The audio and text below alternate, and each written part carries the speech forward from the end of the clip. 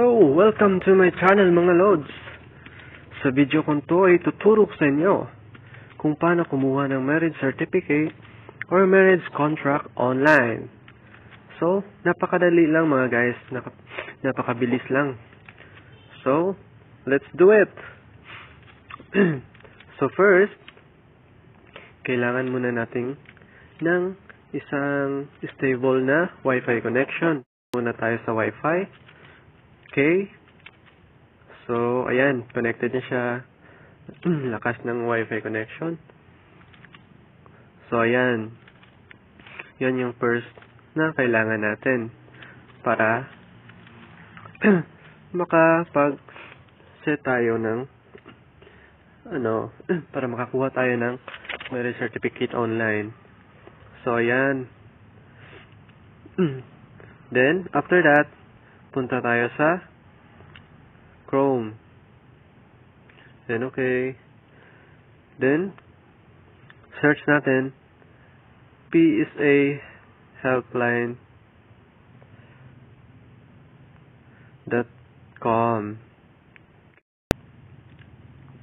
So, ayan na.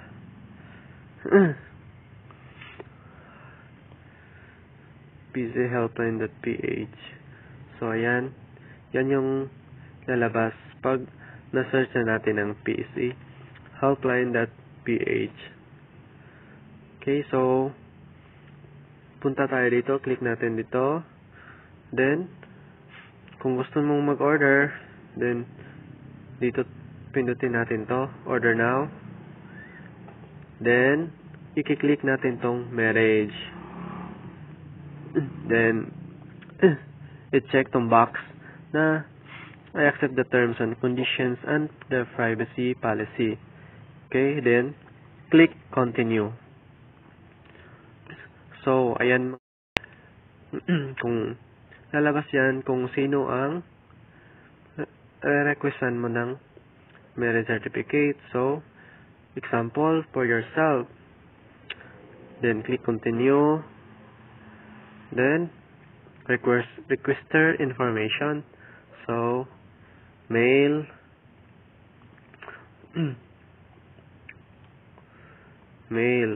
then Ricardo Dalisay, for example, Ricardo,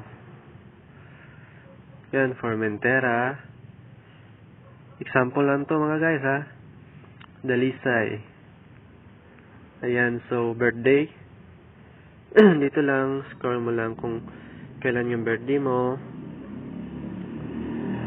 Pindutin mo lang tong years. So, click mo 1990. For example, 1998. May 1998. Then, click mo yung 15, for example. Then, set. Okay, so, dito naman sa government issued ID type, click mo yung for example, driver's license, then continue. So, ayan mga guys. Please enter your name as it appears on your marriage certificate. So, ito yung lalabas sa marriage certificate natin. The first name cannot be changed. So, Ricardo Formentera Dalisay. Then, continue. Click continue. Then, ilalagay mo dyan kung sino ang iyong wife. Then, ilalagay natin, for example, Aliana. Then, middle name is, yung maiden name is yung pangalan ng asawa mo nung siya ay dalaga pa. So, hindi pa niya gamit yung apelyido mo. Aliana Padonia. Example is, De La Cruz.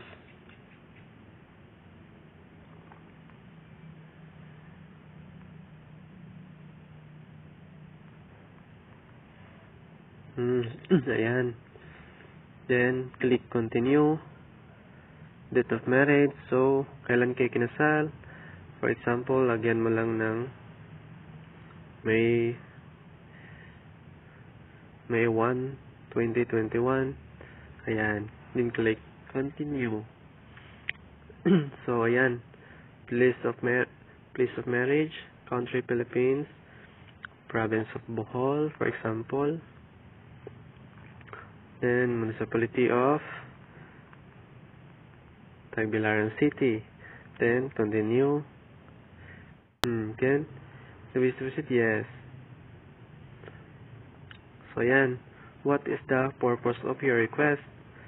So, ilalagay mo dyan. For, paano ba yan? For passport or travel. Then, country. Ilagay mo kung saan ka Saudi Arabia ba? Then, Saudi Arabia, for example. Yan. Was there any legal proceeding done with this certificate? So, ayan. Please be sure with your answer because if you indicate none, but there was, you might receive a certificate without remarks, notation instead. So, click mo lang yung none. Then, continue. Delivery and contact information. Ayan, Poblacion Street. For example.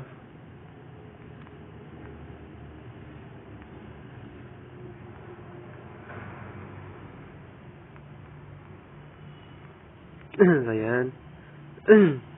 Name of subdivision. Springfield subdivision. Then,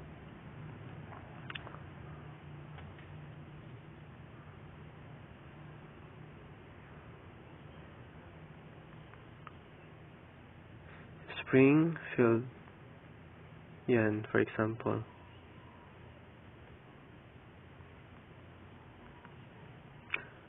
Then, province of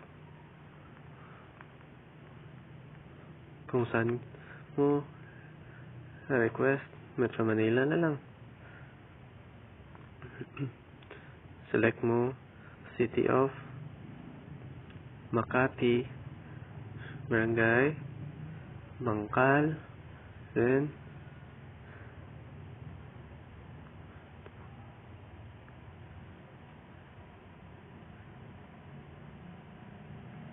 yan. So, mobile number 0912345678 ayan. So, ayan ang lalabas mga loads. Then, email address Ricardo Dalisay at gmail.com.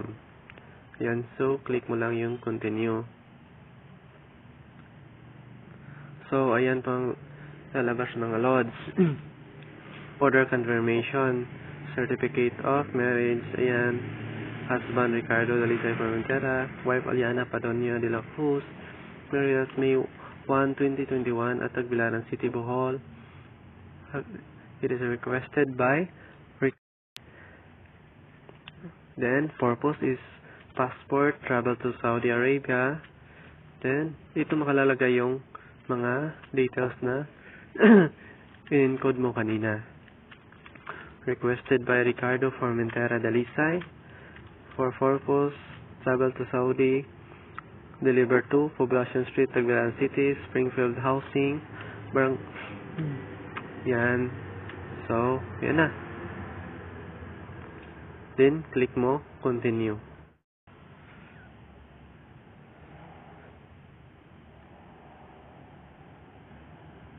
So, ayan na. Ito yung kung saan mo babayaran, marriage certificate 21519620101.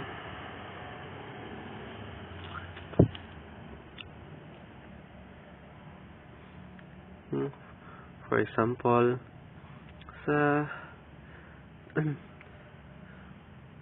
ito po yung mga payment kung saan nyo ito babayaran, sa GCash ba, sa Paymaya ba, or sa 7-Eleven. Ayan lang kadali mga lods. So, click nyo yan kung saan anong payment channel ang pipiliin nyo, GCash ba or Paymaya, o sa Palawan Pawn Shop ba. Pwede rin sa Palawan Pawn Shop kung ito yung malapit sa inyo through DragonPay. So, magsisend lang sila ng then proceed to payment. Then, ayun na. Pagkatapos ng bayaran, maghintay ka lang ng 7 working days para sa marriage certificate na in-order mo.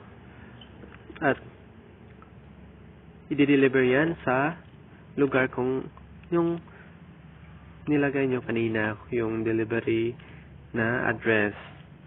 Okay, so sana may natutunan kayo guys. Ganyan lang po mga lods, napakadali lang.